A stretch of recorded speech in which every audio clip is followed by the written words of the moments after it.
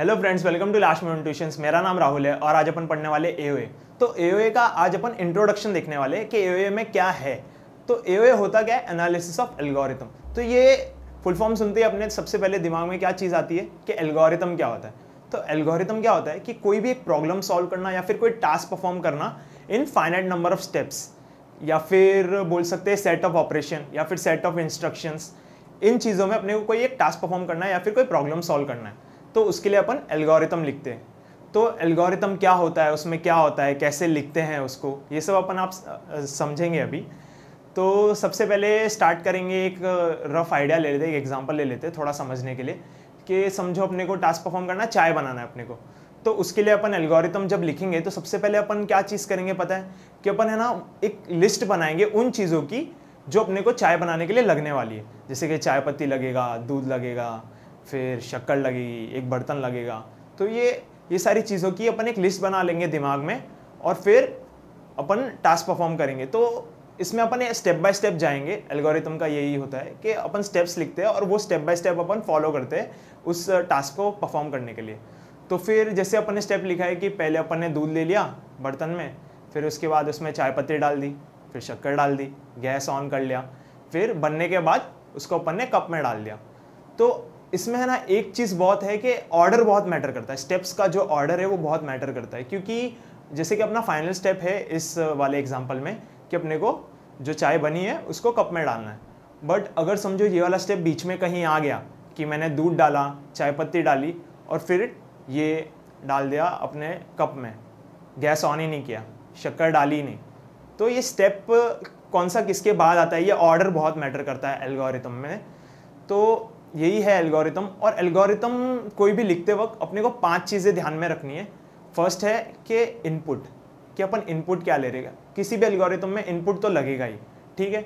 फिर output, obviously अपन किस लिए लिख रहे हैं एल्गोरिथम, ताकि कोई चीज़ हो ना, कोई टास्क परफॉर्म हो या फिर कोई प्रॉब्लम सॉल्व हो, तो उसका आउटपुट तो होना ही चाहिए। तो मेरे को नहीं लगता वो एक्सप्लेन करने की ज़रूरत है। फिर जो तीसरी चीज़ है वो है डेफिनेटनेस, यानी कि डेफिनेट होना चाहिए अपना एल्गोरिथम, कि मतलब कोई पक्की चीज़ उससे होना चाहिए कि हाँ कुछ फाइनली अपने को कुछ मिल रहा है, एक डेफिनेट आंसर मिल रहा है। तो ये डेफिनेटनेस होना चाहिए। और फिर होना चाहिए फाइनाइटनेस। फाइनाइटनेस मैंने फाइनाइट वर्ड पहले भी यूज़ किया इसके डेफिनेशन में भी, कि फाइनाइट नंबर ऑफ स्टेप्स। तो ये क्या है, फाइनाइटनेस क्या है कि अपना जो एल्गोरिथम लिख रहे हो वो फाइनाइट होना चाहिए। ऐसा नहीं कि मतलब 4-5 पेज का गाथा लिख दे रहे अपन एल्गोरिथम में एक छोटी सी प्रॉब्लम सॉल्व करने के लिए, तो वैसा नहीं होना चाहिए। तो फ़ायदा क्या है उसका, क्योंकि मतलब टाइम वेस्ट हो जाएगा ना इतना कि 4 पेज का एल्गोरिथम, वैसा नहीं होता है ना। अपन प्रॉब्लम्स को सॉल्व करने के लिए, उनको कम करने के लिए ये सब चीज़ें बना रहे हैं ना। तो एल्गोरिथम अपना फाइनाइट होना चाहिए, ऐसा थोड़े कम नंबर के लाइंस में हो जाना चाहिए वो। और फिर 5वीं चीज़ है अपना इफेक्टिवनेस, कि मतलब हर प्रॉब्लम को सॉल्व करने के बहुत सारे तरीके हैं, तो कौन सा अपने लिए फिजिबल है, कौन सा एक्यूरेट है, कौन सा सही है कि टाइम कंज्यूम कम होगा, अच्छे से हो जाएगा, जल्दी हो जाएगा। तो अपने को इफेक्टिवनेस देखना है एल्गोरिथम का, कि और प्रॉब्लम को कैसे कम टाइम में सॉल्व कर सकते हैं, और कैसे अच्छे से सॉल्व कर सकते हैं, और कैसे ईजिली सॉल्व कर सकते हैं। तो ये होता है एल्गोरिथम में। अब एल्गोरिथम लिखते कैसे, उसका सिंटैक्स क्या है। तो जब अपन एल्गोरिथम लिख रहे रहेंगे ना, तो उसमें कुछ चीज़ें हैं वो हमेशा ध्यान में रखना, कि अपना एल्गोरिथम हमेशा स्टार्ट होगा स्टार्ट से। अपना पहला स्टेप हमेशा होगा एल्गोरिथम में स्टार्ट, ठीक है, और अपना फाइनल स्टेप होगा स्टॉप। तो ये 2 चीज़ें हमेशा याद रखना कि अपना एल्गोरिथम हमेशा स्टार्ट से स्टार्ट होगा और स्टॉप से अपना ख़त्म होगा एल्गोरिथम, ठीक है। तो ये स्टेप्स तो हमेशा आने ही वाले।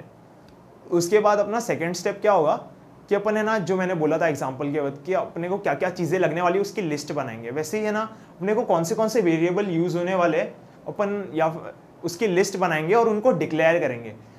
एल्गोरिथम में ये चीज़ें होती है कि डेफिनेशन और डिक्लेरेशन। तो अपन पहले किसी चीज़ को डिक्लेयर करते हैं, कोई वेरिएबल अपन ने डिक्लेयर किया, हमेशा पहले डिक्लेयर करेंगे किसी भी चीज़ को यूज़ करते वक्त अपन पहले उसको डिक्लेयर करेंगे कि हाँ ये आगे जाके मैं यूज़ करने वाला हूँ ये वेरिएबल। तो पहले अपन उसको डिक्लेयर करेंगे, फिर उसको डिफाइन करेंगे, उसको मीनिंग देंगे कि उस वेरिएबल का क्या मतलब है, उसके पीछे क्या है। और वेरिएबल्स मैं आपको सजेस्ट करूँगा कि नाम ऐसे लिखो जिससे अपने को पता चले कि वो वेरिएबल का मतलब चीज़ क्या है। जैसे कि अपन समझो अपन प्रोडक्ट फाइंड करने के लिए लिख रहे हैं, तो फिर प्रोडक्ट रख दो वेरिएबल अपने फाइनल आंसर का, कि मतलब हाँ अपने को प्रोडक्ट मिल रहा है एंड में। तो वो वेरिएबल से अपने को समझ में आएगा कि ये क्या स्टोर कर रहा है, प्रोडक्ट। एट द एंड ये 2 नंबर का प्रोडक्ट स्टोर कर रहा है। तो ऐसा नाम रखो वेरिएबल्स का जिससे आपको समझ में आए कि उसका फंक्शन क्या है, वो क्या है, उसके अंदर क्या है। तो फिर पहले अपन हमेशा डिक्लेयर करेंगे, फिर उसको डिफाइन करेंगे। तो अभी यहाँ पे एक एग्जांपल है एडिशन ऑफ 2 नंबर्स, उसके लिए मैंने एक छोटा सा एल्गोरिथम लिखा है सिर्फ समझने के लिए कि अपना एक्चुअल में होने क्या वाला है। तो जैसे कि मैंने बोला था, पहला स्टेप है स्टार्ट, अपन स्टार्ट करेंगे एल्गोरिथम। फिर उसके बाद मैंने 3 इंटीजर डिक्लेयर किए जो मैं इस प्रोसेस के वक्त यूज़ करने वाला हूँ, इस एल्गोरिथम में नीचे जाके मैं यूज़ करने वाला हूँ, num1, num2 और sum। तो जैसे कि मैंने बोला था एडिशन ऑफ 2 नंबर अपना एल्गोरिथम है, उसके लिए अपन एल्गोरिथम लिख रहे हैं। तो जैसे कि num1 तो पहला नंबर वेरिएबल पढ़ के समझ में आ रहा है, num2 दूसरा नंबर, फिर क्या है सम, यानी कि उसका सम स्टोर करने वाला है, इन दोनों नंबर का सम ये स्टोर करने वाला है। तो ऐसे वेरिएबल का नेम्स रखना है ताकि आपको अगर बड़ा वेरिएबल है ना, बड़ा अगर आपका एल्गोरिथम हो गया तो आप ऐसा नहीं होना चाहिए कि एंड पॉइंट पे आप आके वेरिएबल का अरे यार इसका मतलब क्या था, फिर उसके लिए वापस ऊपर जा रहे हो देखने के लिए। तो इसलिए ऐसा अच्छा नाम रखना है, ठीक है। फिर उसके बाद थर्ड स्टेप क्या है, अपन ने नंबर 1 को वैल्यू असाइन कर दिया है। तो जैसे नंबर 1 स्टोर कर रहा है 4, नंबर 2 स्टोर कर रहा है 3, ठीक है। और उसके बाद अपन फाइनली 5th स्टेप में अपन एक्चुअल अपना ऑपरेशन परफॉर्म हो रहा है, एडिशन का ऑपरेशन। सम वैल्यू में अपन स्टोर करने वाले हैं क्या, num1 एडिशन num2, मतलब num1 और num2 का एडिशन अपन स्टोर करने वाले सम में, ठीक है। फिर फाइनली अपन ने उसको प्रिंट कर दिया है सम, और फिर अपना एल्गोरिथम स्टॉप हो गया। तो इसमें ये चीज़ है कि अपने ने पहले क्या किया, स्टार्ट लिखा, फिर उसके बाद अपन ने वेरिएबल्स डिक्लेयर किए जो जो अपन पहले दिमाग में सोचे क्या क्या यूज़ करने वाले, फिर उसके बाद उनको डिक्लेयर कर दिया, और उसके बाद अपन ने num1 और num2 को डेफिनेशन दिया, उनकी क्या वैल्यूज़ है उनको वैल्यूज़ असाइन की। फिर उसके बाद अपन ने अपना एक्चुअल ऑपरेशन परफॉर्म किया और फिर उसको प्रिंट कर दिया, अपन ने फाइनली आउटपुट दे दिया, ठीक है। तो ये है एल्गोरिथम्स। और एल्गोरिथम में भी बहुत सारे टाइप होते हैं, तो वो टाइप्स भी अपन अभी डिस्कशन करेंगे। जैसे कि कोई भी एल्गोरिथम या फिर तो वो सीरियल हो सकता है या फिर वो पैरेलल हो सकता है, सीरियल एल्गोरिथम हो सकता है या फिर पैरेलल एल्गोरिथम हो सकता है। अब ये क्या होता है सीरियल एल्गोरिथम, मतलब क्या है पता है क्या, कि मतलब अपना प्रोसेसर क्या करेगा, इसका स्टेप, जैसे अगर कोई सीरियल एल्गोरिथम है तो उसका स्टेप 1 वो रीड करेगा, वो कंप्लीट करेगा परफॉर्म, फिर उसके बाद स्टेप 2 पे आएगा, फिर उसको रीड करेगा, फिर वो ऑपरेशन परफॉर्म करेगा। तो प्रोसेसर अपना स्टेप बाय स्टेप जाएगा कि एक एक अपने इंस्ट्रक्शन को, एक एक स्टेप को वो एक एक करके डील करेगा। बट पैरेलल एल्गोरिथम में क्या होता है कि साइमल्टेनियसली चीज़ें होती रहती है कि छोटे छोटे प्रोसेसर दूसरे छोटे छोटे अपन टास्क दे देते हैं अलग अलग प्रोसेसर को, और साइमल्टेनियसली वो चीज़ें पैरेलली होती रहती है।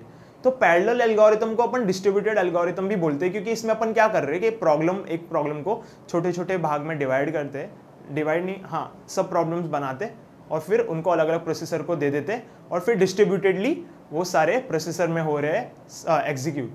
तो ये होता है। फिर उसके बाद अपना एल्गोरिथम डिटर्मिनिस्टिक हो सकता है या फिर नॉन डिटर्मिनिस्टिक हो सकता है। तो डिटर्मिनिस्टिक क्या होता है कि डिटर्मिनिस्टिक मतलब है कि अपना है ना हर स्टेप पे अपना एल्गोरिथम है ना एक क्या बोलते हैं, एकदम डेफिनेट रिजल्ट दे रहा है, एकदम डेफिनेट डिसाइड कर रहा है, उसका डिसीजन एकदम पक्का वाला है कि हाँ मतलब यही चीज़ करनी है, अपने को पता है। तो हर स्टेप में अगर ऐसा डेफिनेट डिसीजन है तो उसको अपन डिटर्मिनिस्टिक बोलेंगे।